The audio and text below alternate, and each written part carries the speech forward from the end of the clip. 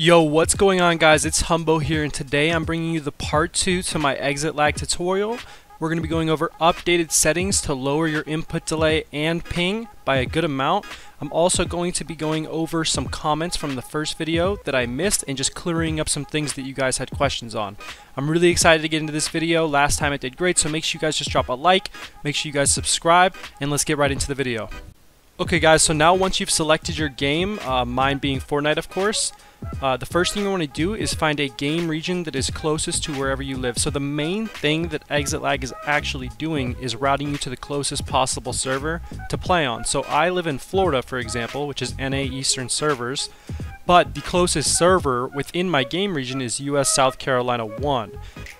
You're not going to get that automatically normally. You guys may notice when you load into creatives or in games you're getting different ping in different games, and this is because Fortnite is randomly routing you to different servers depending on a lot of factors we don't really know for sure, but all the exit lag is doing is guaranteeing that you will get whatever server you have selected or whatever region within your server you have selected. So for me, the closest one, and you might have to look at this on a map or something, for the closest one for me is US South Carolina 1. And you're going to have 2 TCP routes and 1 UDP routes.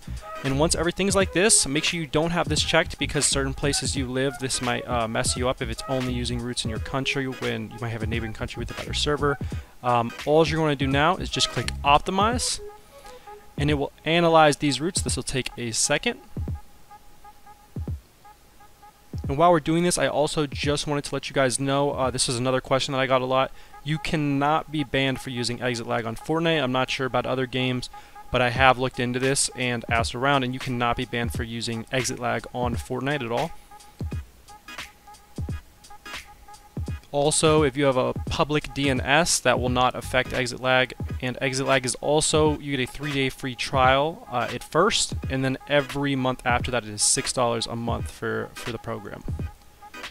And now with that finishing up, you guys are all good here, and all you're going to click is apply routes, and boom, this is the exact screen it should look like. Actually, some people get confused because it says no connection through exit lag, and that messes some people up, but this is the perfect screen. This is exactly what it should look like. Now we're going to get into the other settings to get your FPS up, to get down your input delay, so let me get into that right now. Okay guys, so now you're going to head over to the tools section with me, and we're going to start out in general, and you can just copy down these settings as I have them. Pause if you need. Now I'm going to be getting into the most important section, which is FPS boost. Now guys, there's a couple caveats here depending on your circumstance, and I will be going over them. But you want to have define maximum processing priority for games on, define minimum processing priority for game systems on, energy efficient Ethernet, you can have that off. You want to disable the game bar or game DVR. That's for like your Xbox record settings. You can have that disabled if you're not using it, like I'm not. It will actually help your performance a lot. You want to disable core packing on.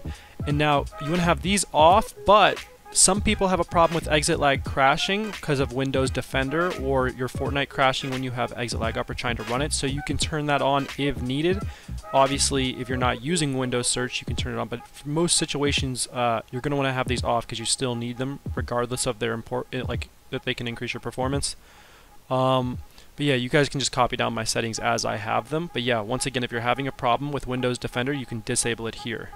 And now under Traffic Shaper, you want to make sure you don't have any limit on your connection speed, so you want to make sure that's on Never Limit.